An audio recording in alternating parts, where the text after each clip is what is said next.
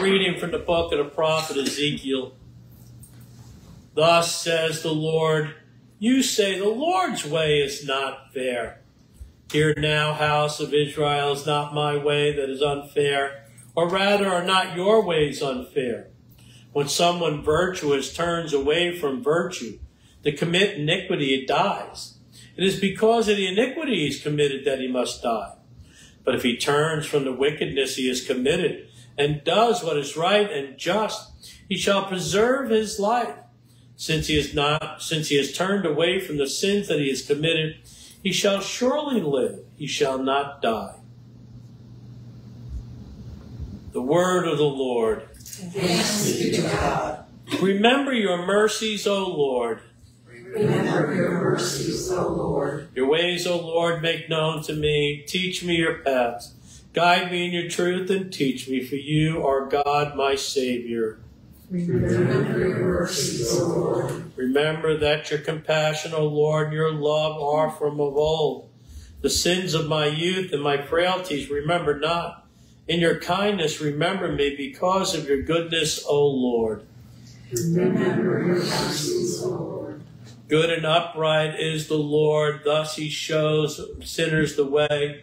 He guides the humble to justice and teaches the humble his way. Remember your mercies, O Lord. A reading from the letter of St. Paul to the Philippians.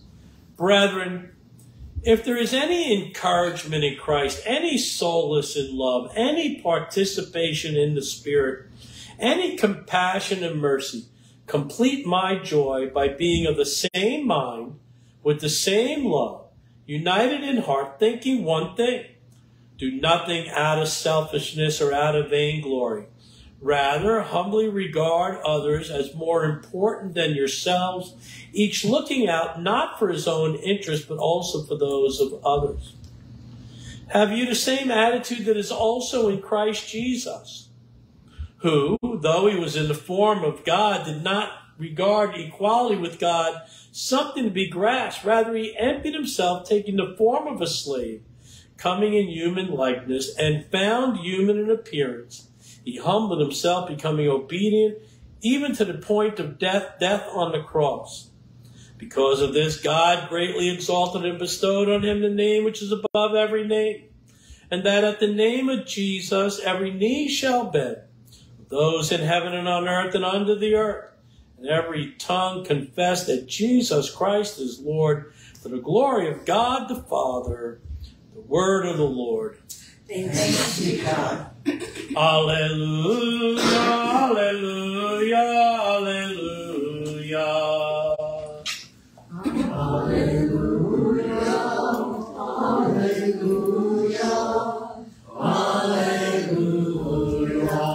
My sheep hear my voice, says the Lord. I know them and they follow me.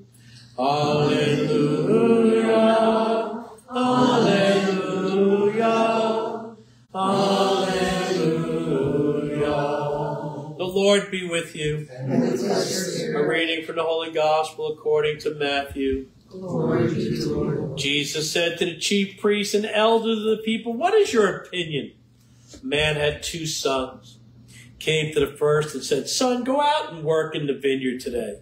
He said in reply, I will not. But afterwards changed his mind and went. The man came to the other son and gave the same order. He said in reply, Yes, sir, but did not go. Which of the 2 did his father's will? They answered, the first. Jesus said to them, Amen, I say to you, tax collectors and prostitutes are entering the kingdom of God before you. When John came to you in the way of righteousness, you did not believe him, but tax collectors and prostitutes did. Yet even when you saw that, you did not later change your minds and believe him. The Gospel of the Lord.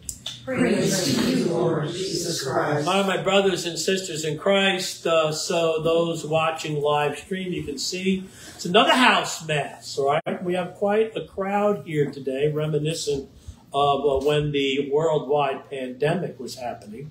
And I would celebrate Mass in different houses for groups such as this. I kind of had a home parish. right? And let's hope that that is not coming again, because it surely would never be necessary. And hopefully the leaders of the church, the hierarchy of the church, have learned their lesson.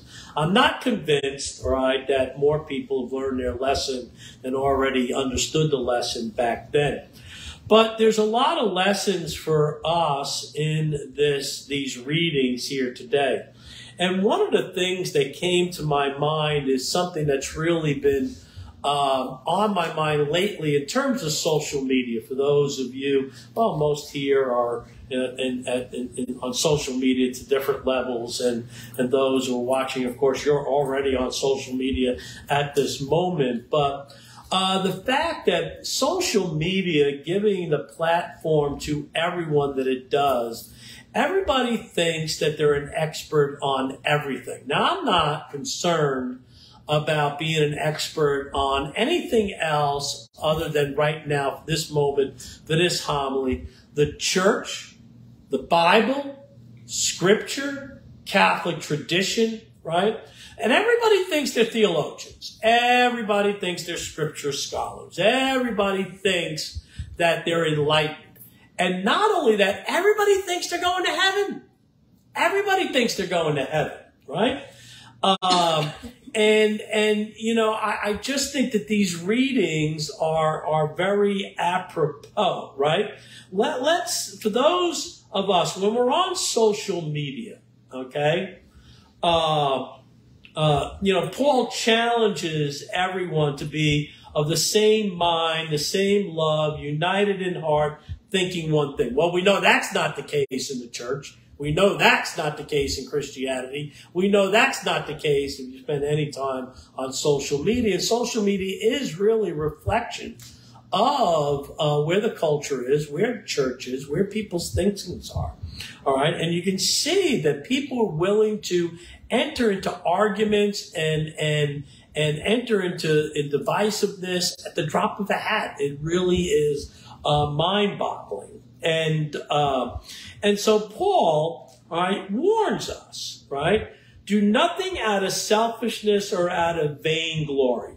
Rather, humbly regard others as more important than yourselves. I dare say the trapping in social media, the trapping today is we're always thinking of ourselves as smarter than everybody else, right? Holier than everybody else. Matter of fact, those who follow me know that I'm always talking about the competition to be holiest than thou, right? Not holier than thou, holiest than thou, right? I gotta be the holiest. Each looking out not for his own interest, but for the others. I came across, as a matter of fact, I don't scroll, so it popped up on my news feed, a group called Catholic Strong yesterday. And there was a gal who was asking for prayers, and single mom, well, not a single mom. She was a mom of 2 children. I subsequently found out that her husband was applying for disability, couldn't work anymore. And they'd not gotten disability checks, and I'm reading all of it, and she didn't ask for money. She didn't ask for anything other than prayers. And I'm going down 30 people, all right, answering, you know, well, do this and do that and do this and do that. And I'm saying to myself, dang, she's said she's concerned about feeding her family now. She had lost her job and she was looking for another job. So I went to her profile and checked out every picture going back years and years and years. So it wasn't a phony profile. Sure enough, she's a mom of 2 young kids, and pictures there with her husband, and you know, and she's on a Catholic site and everything else. So I messaged her. And I said, tell me a little bit about yourself, and tell me a little bit about your Catholic faith, and tell me a little bit about your need. And because, of course, I wanted to hear, because if you're used to dealing with the scammers on social media, they always talk a certain way. They always, they always say, you're always saying the right things, right? And so I'm astute enough to know, right? And I became convinced, right, that this woman was legit, 100% legit. So nobody else offered to help her other than, well, there's food banks and there's try this and social services. I said, I'm sending you $500. I'm sending you $500. And she was blown away, right? And then later in the day, she came back and she was telling me how hurt she was, and she was thanking me again, how somebody on the post had accused her of being a scammer, right? Being a scammer, right? And I just thought this is so typical social media. Everybody wants to give advice, tell everybody else what to do, but never thinking, wow, well, maybe our Lord is calling me to help this person, right? And I checked in with her last night, and I'm still the only one who was willing to give her any money, right? And of course, my ministry is blessed enough where I can give them $500. I want to thank half the people here because you contribute to my ministry. You help this woman in need, all right? But I find that interesting, that mindset, right? And I'm not, again, saying I'm holier than thou. I fall into this all the time. And it's human nature. But really, it's a matter of us stopping and stepping back and really thinking things out, right? And thinking in a supernatural way. What is our Lord asking me? Is he asking me of anything? What is he telling me to do, right? And maybe we'll come up with a different answer if we just stay in social media mode, right? That's one point. The other point is, I think, the importance of us reflecting on our own obedience, We are quick to look for other people who we don't think are obedient enough. And I'm going to use the gospel, and those of you who are here, who you've heard me preach enough times, should probably have already heard me preach on what I'm about to say. But this gospel, right? Jesus used to convict the Pharisees. But I thought the first time I read this gospel, the thing that came to my mind is, what if we were sitting there, right? What if we were sitting there in the room and we watched both, all right, interactions happen, right? And not knowing anything else, right? And then Jesus came to us and said, who was the obedient son? We'd all get it wrong. We'd all get it wrong. We'd all say, oh, well, the one who said he was going to go out into the field, but he didn't go, right? And I think that this is an important lesson for us because we do tend to judge on snapshots. Now, we have to judge behavior. There's no doubt about it. I'm not going to get into this whole biblical idea of judging and how many people have skewed ideas of, oh, do not judge lest thee be judged. But one of the things we should never do is judge based on a snapshot. Right? A snapshot in somebody's lives, because you don't know how people change over a period of time, and it might be a short period of time, not even a long period of time, right? You see this also on social media all the time, where certain people have conversions, and everybody's rejoicing in the conversion. And then somebody else has had a conversion, and they're in a certain point, but because we don't particularly like that person, we throw their past into their face as if their conversion was not a legitimate conversion. But we're willing to accept the conversion of anyone who all of a sudden says, I'm becoming Catholic, right? This is human nature. It's impulsive, and I think it's a good reflection for us to understand really the first reading, because the first reading really is all about persistence persevering in humble, loving obedience, right? Persevering in humble, loving obedience. We need to persevere to the end to wear the crown. Thank God for Christ's mercy, and that's, of course, where the